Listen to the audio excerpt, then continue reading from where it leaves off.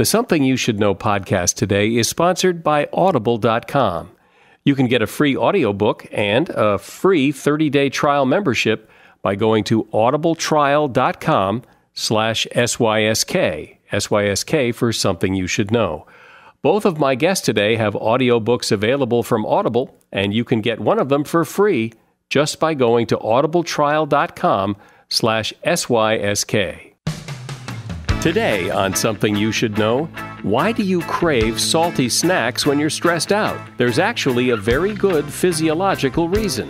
Plus, you think you make your own decisions, but it is amazing what influences what you really choose. Imagine your neighbor bought the car you were thinking of getting. You'd say, well, I should still buy that car. It's the car I like. Yet the fact that they bought it makes us a little less likely to buy it. We're worried we're going to look like a copycat, and we actually avoid doing what we already liked to try to be different. Plus, when you receive an invitation to a party that says no gifts, should you bring one anyway? That and other etiquette rules you may be breaking. And hiring the right person for the job. Why do employers so often get it wrong and hire the wrong person? And we get impressed by degrees, we get impressed by test scores, we get impressed by people who meet us well. Often those are pretty much irrelevant to the job at hand. All this today on Something You Should Know. Something you should know. Fascinating intel, the world's top experts, and practical advice you can use in your life today. The Something You Should Know podcast with Mike Carruthers. Hi, welcome to the podcast. Today, I want to talk about the decisions that you make. You like to think that the decisions that you make are your decisions, but you are actually influenced in some amazing ways. For example, a hurricane can influence what you name your child. What your friend orders at a restaurant can affect what you order.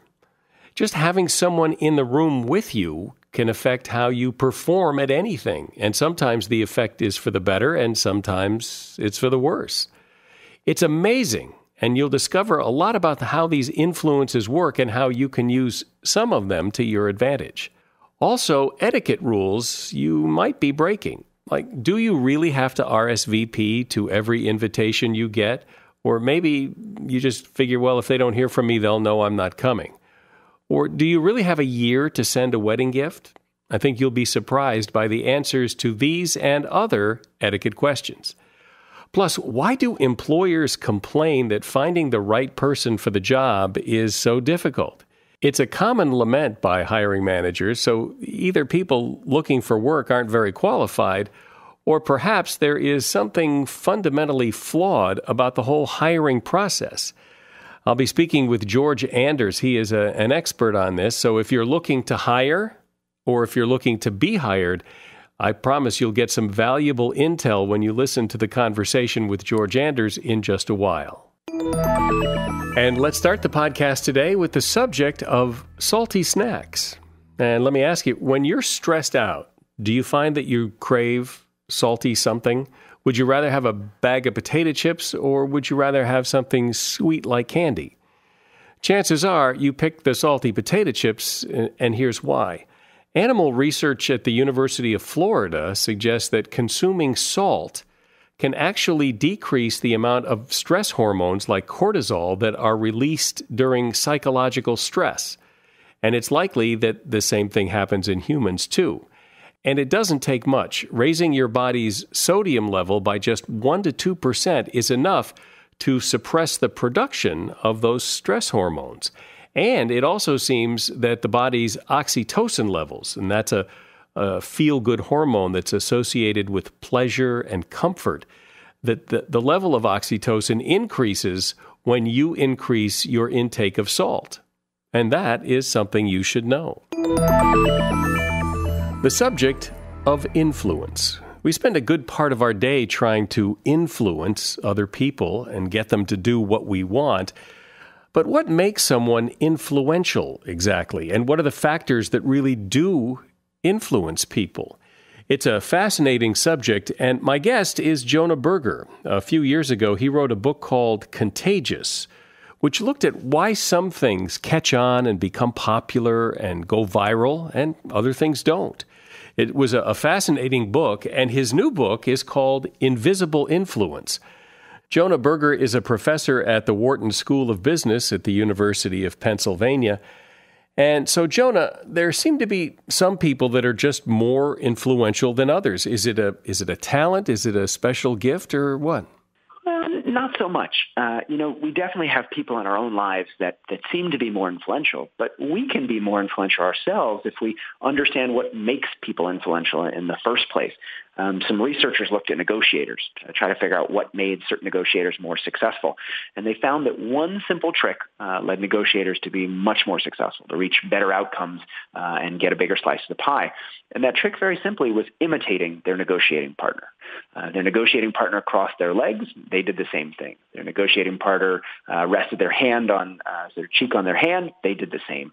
Subtly imitating or mirroring the mannerisms, the words, the language used by someone else led negotiators to be more successful. Same thing actually in a sales context. So in a restaurant engagement, for example, if the waiter or waitress reads your order back to you word for word, they just got a 70% higher tip. And so it's not just that certain people are naturally more influential than others.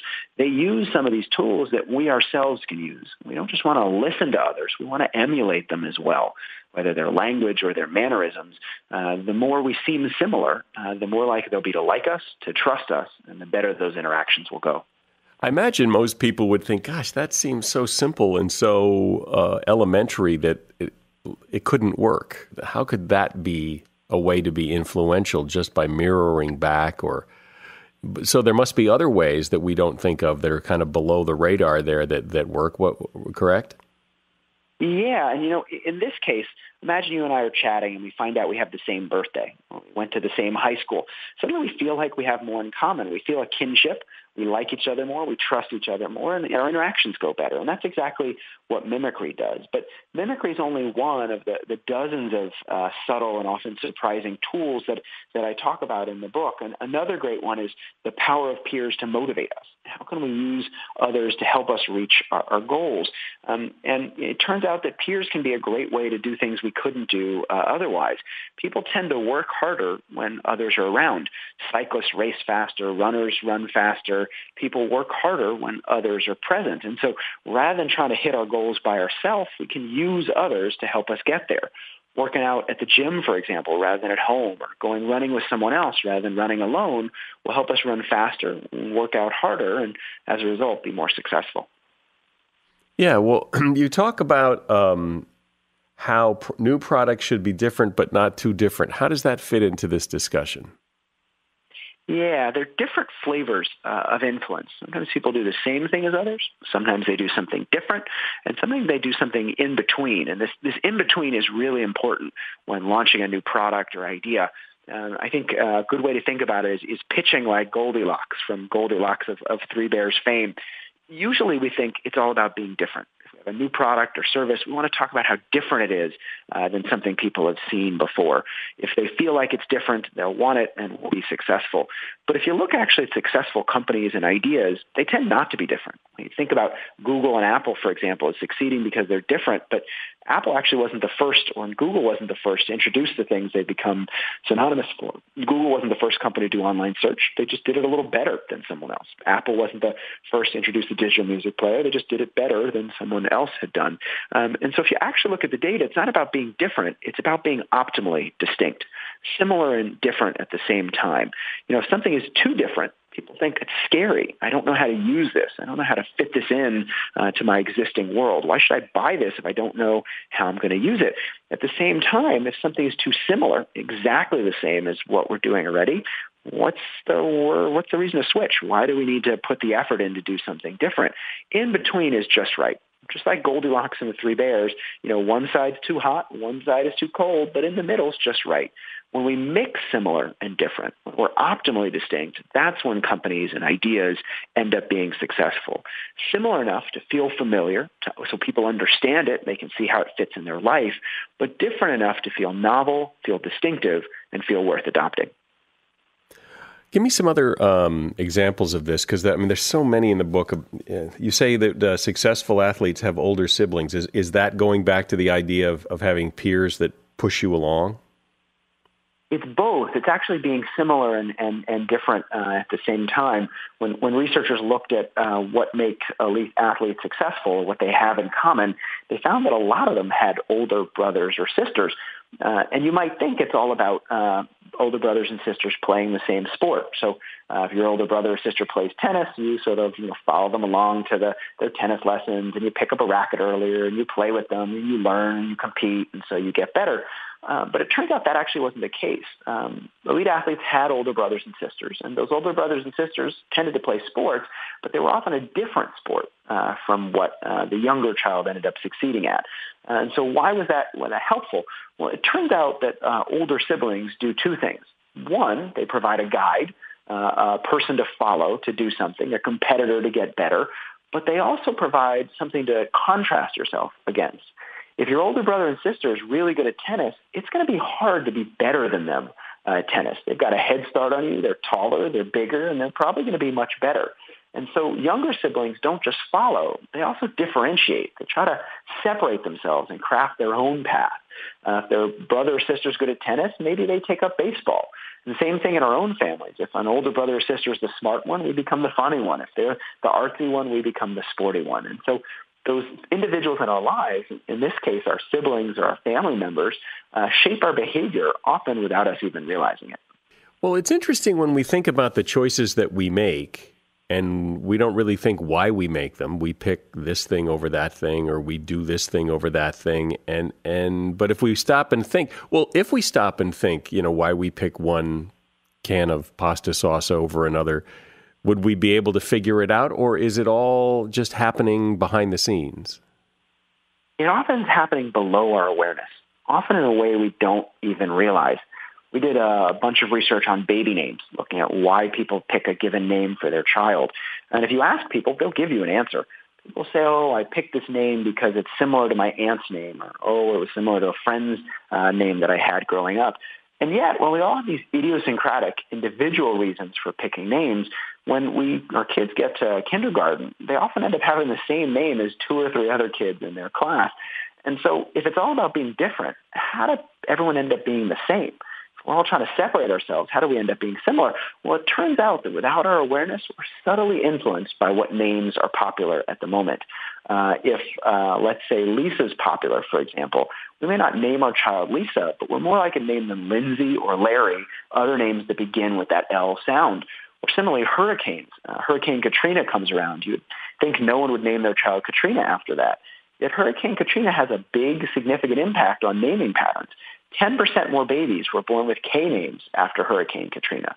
Again, not the same name as Katrina, but a slightly different name, because hearing Katrina more often made those K names sound better, and as a result, we adopted them. And so even simple things like how good something sounds is not just driven by our own personal preferences. Sometimes it's driven by the things we hear and see in our surrounding environment. But what about once you have a personal preference? Is it pretty hard to move people away from that, even with all the things we know or that you know?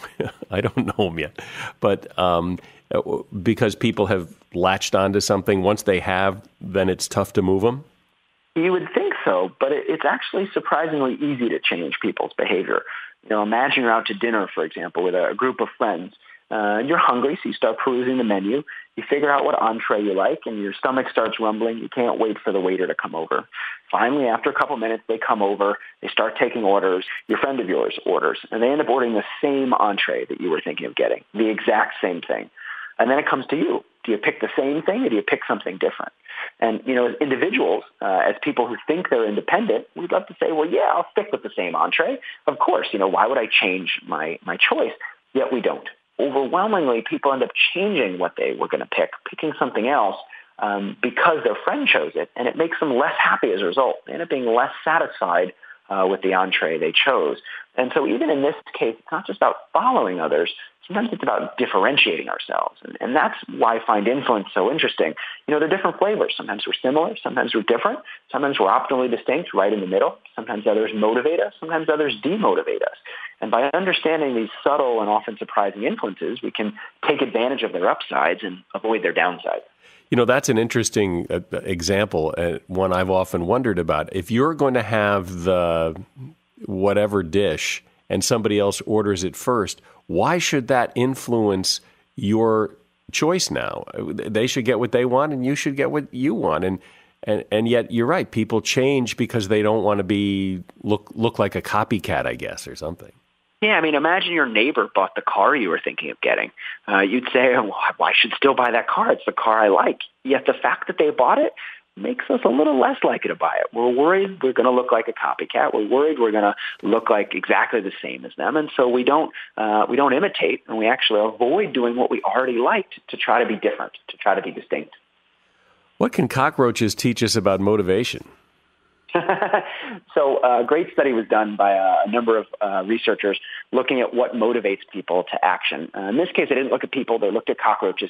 They had cockroaches run little races. So they ran down a track trying to hide away from light, and they timed how fast they ran. What they found is that cockroaches ran faster when other cockroaches were around. The little cockroach ran faster down the track if other cockroaches were watching that cockroach. And indeed, decades of research has shown the same thing for people. We do things, many things, though not all things, faster and better when other people are around. If you're tying your shoes, for example, you're faster to tie your shoes if someone's watching you. And similarly, if you're running in a race or biking, we're faster to run or bike when other people are around. The mere presence of others don't have to be competing with us, but the mere presence motivates us to work harder, but not always. We've often had that experience, for example, where you're trying to parallel park and someone else is in the car, and you find yourself having more trouble than you usually do. If you've ever tried to tie a bow tie, it's difficult to begin with, but it's even more difficult when a bunch of people are watching you. So when do others make us work faster and harder, and when do others make it more difficult for us to get stuff done? Turns out it depends on the type of task we're doing. For things that are easy to begin with, things that we've done a number of times, well, others help us do them faster and better. But for things that we're not so good at, things that are difficult, like parallel parking or tying a bow tie, the mere fact that others are present makes it harder for us to do them well. Isn't that interesting? But you're right, it's true. I mean, if you're having trouble with something, having somebody watch you makes it more difficult for some reason. And I guess you're more self-conscious of how you're screwing this up or something. But you're right. Yeah, it's really amazing. So knowing what you know and understanding that all these things are going on, well, what can we do with that information? How do you then corral all this and start using it to your advantage? Well, the first thing is awareness, right? If we're aware of influences, we're often not, but if we become more aware, if we become attuned to how they're shaping us and how they're playing a role in our environment, we can take advantage of them. Influence is not a bad thing. Often it can be a good thing. It can help us make decisions faster and easier than we would otherwise. And it can motivate us, like we talked about. It can encourage us to work harder and perform better than we would. Yet sometimes it leads us astray. Sometimes we make worse decisions when others are around. And so by beginning to understand influence, how it works and how it shows up in the world, we can take advantage of its upsides and avoid its downsides. And that's really why I wrote Invisible Influence. There's lots of scientific research on influence, but most of us still don't see it. And if we can begin to see it, that's how we can use it. Well, going back to the idea that having people around helps you do better and faster and all that, what is it about that? What's the magic ingredient that's causing that? What's going on in a person's head that says, people are watching me, I'll do this better? It's called social facilitation. That's the technical term for it. And whether it's a cockroach running down a race or whether it's a person working at the office, others get our competitive juices flowing, and they also generate physiological arousal. They fire us up, and they ready us to take action. They make it easier for us to engage in the dominant responses or the things that we're already good at. And in some sense, others facilitate what we're already used to doing. But again, whether that's good or bad depends on the thing we're doing. Others make it easier for us to do well-learned things, but more difficult to combat the stuff that we're often used to doing. Having other people around, for example, makes us stereotype more because we're used to, the default tendency is to stereotype. And so others around makes us more anxious and we default to those usual tendencies, which in some cases can make us worse off than we would be otherwise. I imagine, too, it depends on who's around, that something that you might do better with your peers around might be more difficult if your boss is standing there staring at you.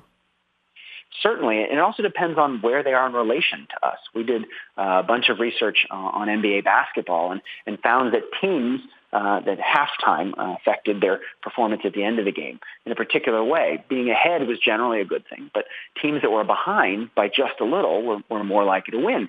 Not teams that were far behind. They were far behind, they'd get demotivated and give up. But teams that were behind by just a little got motivated more, they worked harder, and they closed the gap. And so thinking about the people we surround ourselves with is really important. If we're trying to motivate ourselves to work harder at the gym or at work or lose weight or exercise, we need to surround ourselves with the right people, pick our peers carefully, and use that influence. It's really amazing because when you talk about this, there's all these things going on around us that are in some ways invisible, or at least the force field is invisible, and we don't make those connections, and yet it's happening to us like 24 hours a day. It's hard to think of a choice we make or a behavior we engage in that is not in some way, shape, or form affected by others. But again, if we understand it, if we can see it, if we can recognize it, that's how we can take advantage of it. Great. The book is Invisible Influence. It's by Jonah Berger, and there is a link to the book and to his website on the show notes page of our website, somethingyoushouldknow.net. Thanks, Jonah. Thank you so much. Good to chat. And you should know that Jonah's book, Invisible Influence, and his earlier book, Contagious, which I just loved, both of those books are available as audiobooks from audible.com, and you can get either one of them for free or any of the thousands and thousands of audiobooks that Audible has. You can get one book downloaded for free plus a free 30-day trial by going to audibletrial.com/SYSK. SYSK stands for Something You Should Know. Now, audible.com has, I think it's over 200,000 titles to choose from. And if you haven't gotten into the audiobook thing, I mean, it is so addicting once you start to be able to just listen to a book on your phone, your Kindle, your MP3 player, and you can get a free book and test it all out by going to audibletrial.com/SYSK. And as I said, Jonah's books are available, and my next guest book is available for a free download at audibletrial.com/SYSK. Finding the right talent. It's something a lot of employers struggle with, and they end up making decisions to hire that they later regret, and then they have to fire someone, and all of that can be very costly.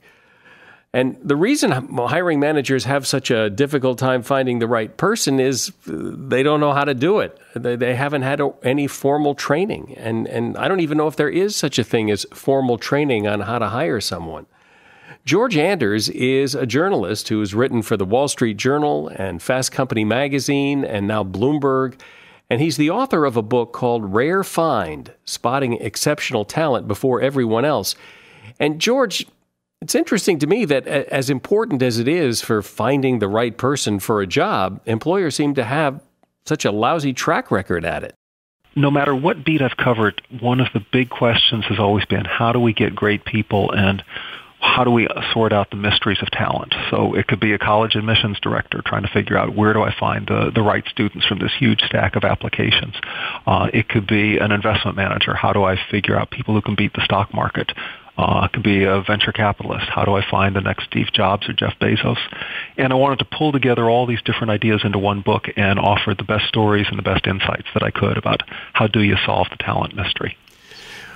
Why is it a mystery? Why is it that people don't do this automatically? And I know from my own experience of having had to hire people and whatever, and talking to other people who've done it, it seems that people aren't particularly good at seeing talent. Hiring is a very humbling thing. I mean, you think you know who's good, and it's amazing how often you'll get surprised in both directions. There are two issues going on. One is human beings are complicated, so there's a lot to evaluate, and it's hard to prioritize. But the other problem is we tend to latch on to the superficial, and we get impressed by degrees, we get impressed by test scores, we get impressed by people who meet us well, and often those are pretty much irrelevant to the job at hand. And sometimes it's the sleeper candidate, the one who's not dazzling in the first 5 minutes, who turns out to have an awful lot to offer. And the ones who are really good at making first impressions and not much more end up falling down on the job. And it's very hard to compensate for that we want to like people. It tends to be more of a courtship than an evaluation. And the moment you decide you're falling in love, your judgment pretty much shuts down. Yeah. Well, we've all been there. And so much effort is made in helping people, quote, make a good first impression. But what else do you have to go on in those few minutes? I mean, other than those degrees and what the person says and that first impression. So let me offer you something where so often our feet are pointed the right way, and where I was really impressed when I was researching the book, The Rare Find, and that is the importance of resilience, people who can bounce back from setbacks. And I think the way we construct our resumes these days, we try and make everything look like unbridled success. We started at a small place, we got promoted, we went to a bigger place, and boy, we've just been on the road up. But when you think about people who succeed in any field, and I went into teaching, I looked at examples from the military, looked at examples from finance, and it's often the people who can bounce back from trouble. Because things will go wrong. In any job, you're going to end up in situations that weren't what you planned. And what you really want are the kinds of people who can sort out a difficult situation and land on their feet. I watched Teach for America do some screening of teacher candidates, and one of their key tests is to interrupt people in the middle of a lesson plan. How do you deal with a crazy interruption? Well, you know what? If you're going to go teach in the inner city in L.A. or Miami or Chicago, you're not going to be able to do your beautiful 50-minute lesson plan. You're going to have kids who have to go to the bathroom or kids who are doing heaven knows what. And if you're going to be a good teacher, you've got to be able to handle that kind of disruption. So they look for people who can do that, and they get better teachers that way. There also seems to be, in fact, I just interviewed someone the other day, and I hadn't really thought about this all that much, but it rang true to me that when you're trying to impress somebody or whatever, that people are more drawn to people who have overcome a struggle than people who have had what, as you mentioned, like unbridled success, that they've just hit it out of the park every time, as opposed to the story of struggle is a lot more appealing than the story of I can do everything. Absolutely. I mean, who is the president in the history of the United States who gets the highest approval and admiration ratings? Abe Lincoln.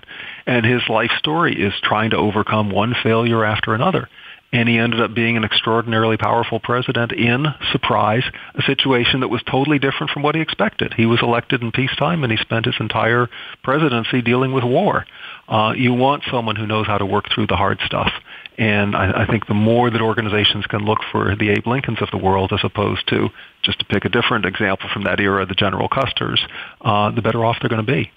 But how, in the short amount of time that we have to choose somebody for a project or hire somebody to work here or whatever, in the short time you have, now that we know what we usually work for is probably a false positive, what do we look for? And how do you do it quickly?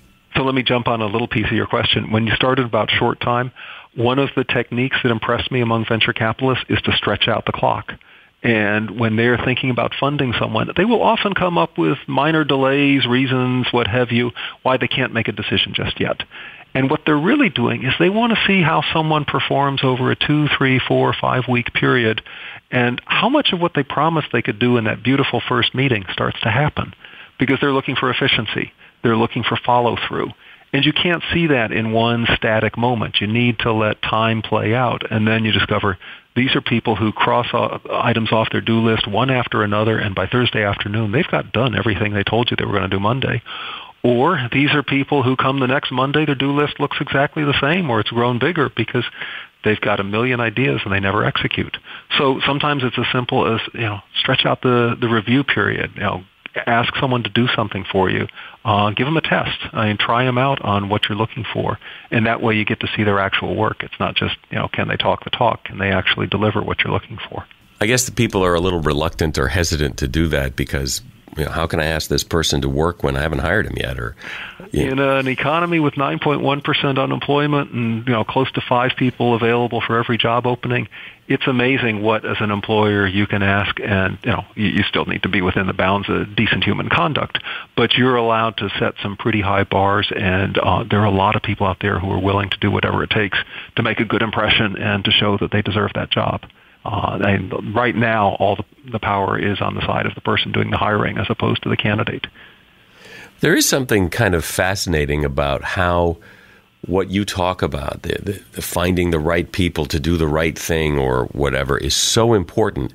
And yet this is not something anybody ever really talks about. And yet and I've heard employers who have been surveyed say that they think they suck at hiring, and that they're afraid of it, and that it's a very stressful kind of time, and nobody's good at this.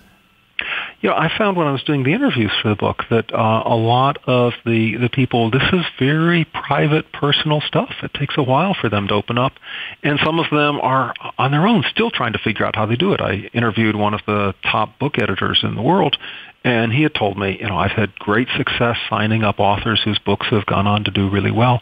I'm not sure how I do it. So part of the fun of the research was to sit down with people and say, okay, let's pick it apart one step at a time. Let's look at the way you ask questions. Let's look at how you screen candidates. And I found 3 categories that traditional hiring, I think, doesn't do as much as it could. And these are the big areas of focus in the book. The first is people with jagged resumes. They've got some elements of great success and some elements of apparent failure, and you need to know when the flaws don't matter and when the successes are crucial. The second is talent that whispers, people that you ordinarily would overlook because they're in the wrong town or the wrong age, or somehow they're on the wrong side of your moat and you never take them in, and you need to be able to widen your gaze and take them in. And the last is being realistic about talent that shouts, people who are obvious high achievers. But in some cases, if you don't have great motivation and great commitment, we see this in sports all the time. The athlete who can run a 40-yard dash faster than anyone but doesn't come to practice. And I think a lot of companies end up having to deal with the same issue of you can be enchanted by what someone could be, but until you know what they really want to be, you're not going to get that level of performance. I've always wondered if, and I don't know if you looked at this specifically, but you'll get the idea that there's so much emphasis put on, for example, when you're going on a job interview, your resume can't have holes in it, and that holes in the resume is a red flag. But has anybody ever tracked people with holes in their resume who got hired, and did there seem to be any correlation to people with holes in their resume where they weren't working and their ability to perform? In some cases, it actually tilts the other way. Who are the best-known Harvard students of modern times? Bill Gates and Mark Zuckerberg, the founders of Microsoft and Facebook. Did either of them graduate? No, they're both dropouts, and they just chose a path that did not involve finishing college. And if you think about conventional hiring wisdom, you got to get your degree. If you didn't get your degree, you're not worth hiring. Guess what? Sometimes that's not true. And at Google, one of the things they found, they will rate people on a 1 to 5 scale, and each interviewer will do the rating. Some of their best hires have ended up being the people who got a 1, which is basically a ding from someone, because they were controversial, but they had enough people championing them that you had to go with the person that evoked sharply mixed feelings as opposed to the one where everyone said, yeah, they're pretty good. And being able to take a chance on that person that does have a hole in the resume can make a big difference. But of course, the question comes down to, is this the guy worth taking a chance on? Because there must be some value in the notion or the theory that you've got to be careful with people with jagged work histories and that kind of thing. There must be something to that. So it depends enormously on what field you're in. When I was doing the early research, I talked with someone in the art dealer business. How do you find talent? And he said, I'll just walk up to artists and say, surprise me. Show me something I've never seen before. And when you're in a field where taste is that fluid and changing, and in the end, if you exhibit an artist who's unpopular, it's not like the world's come to an end. You just didn't sell any of his stuff. You could not run an airline that way. You could not go up to pilot candidates and say, surprise me. You don't want someone who's going to land a plane in a way that it's never been landed before. You want someone who's steady and predictable. So, I can draw up a chart for you of what's your tolerance for risk, and there's a whole bunch of fields that are on the left-hand side where safety and reliability are essential. But there's also a group of fields where creativity matters more. I spent time interviewing the people who do the MacArthur Genius Awards. And that is a surprise me field. You're looking for someone who has done something that hasn't been done before and can stretch human achievement into places we haven't gone before. And in those cases, you're much more willing to take that chance. So it does depend on what field you're in. But creativity is important, and even in fields that traditionally weren't defined by creativity, if you look at where the growth is, it's usually the people who are coming up with fresh, unexpected ideas. What about the idea that making a good first impression and dazzling people to, hey, look at me, and yet there are plenty of us who are more introverted and are not comfortable and really can't do that, and I imagine those people tend to be overlooked to some degree, but is there something those people can do within their comfort zone to get the light shined on them? Illuminated, yes.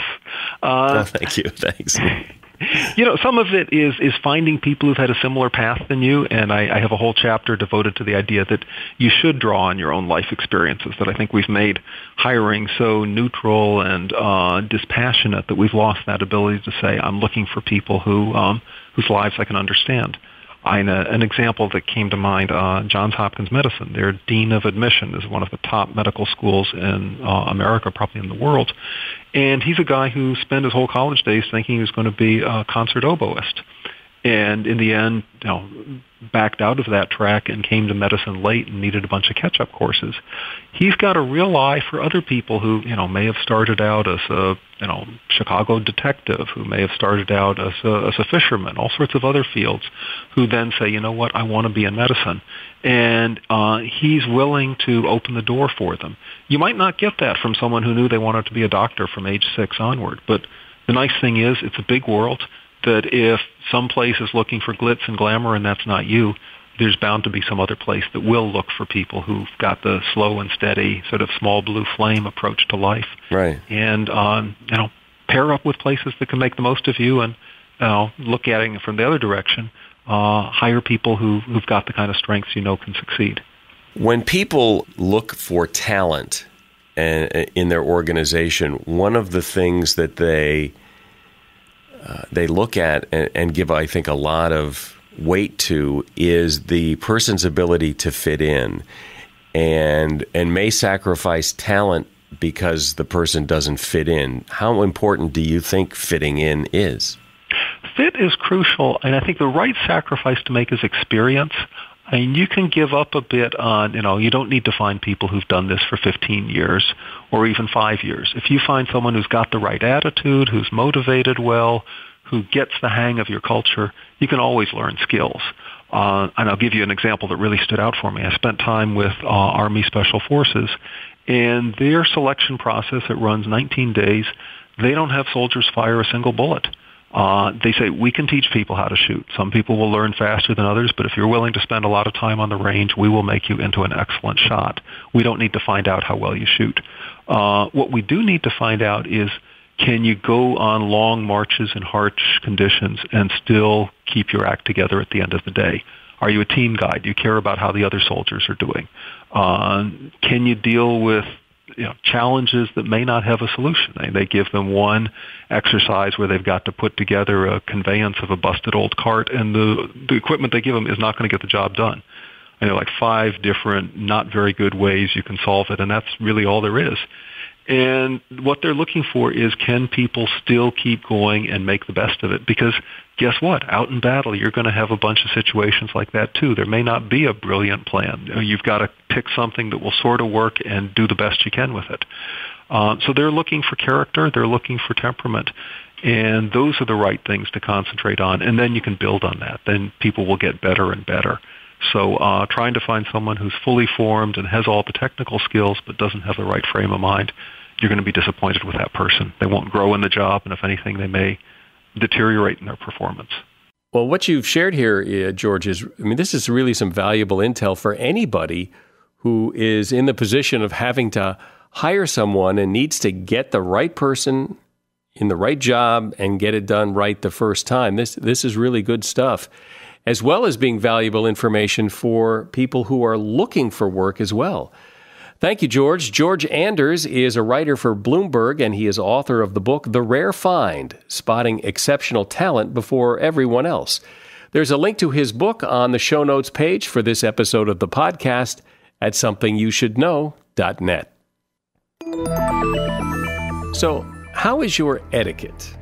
A lot of etiquette rules today just aren't followed anymore, not like they used to be.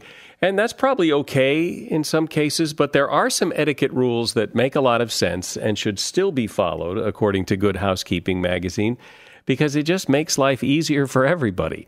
So here are a few, for example. You should always RSVP to every invitation you get. And people don't, if you've hosted a party or an event, you know that a lot of people just never tell you.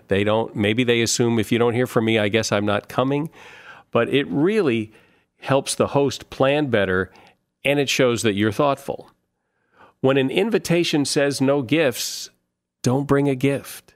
You'll embarrass the other guests who obeyed the request, and if you want to give a gift, that's fine, but do so privately, but don't bring a gift to a party whose invitation said no gifts.